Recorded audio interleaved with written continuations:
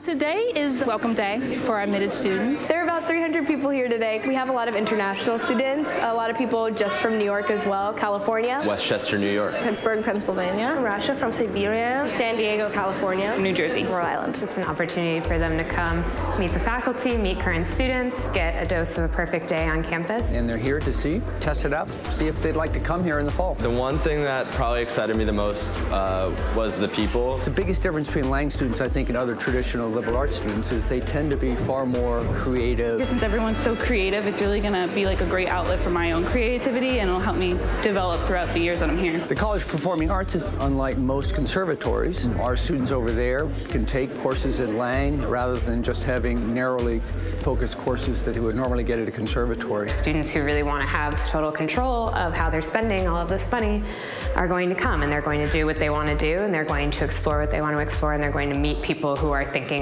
in that same way. The fact that we do so much interdisciplinary work and that students don't have to be bound by a disciplinary silo is very important. A standard university education is great, but you need something more today, so you have to be prepared to go out, take chances. I think it's really, really cool how much input the students have into everything here. It's not the kind of place where things are going to be pushed on you and make you do things. You've got to reach out and do it yourself.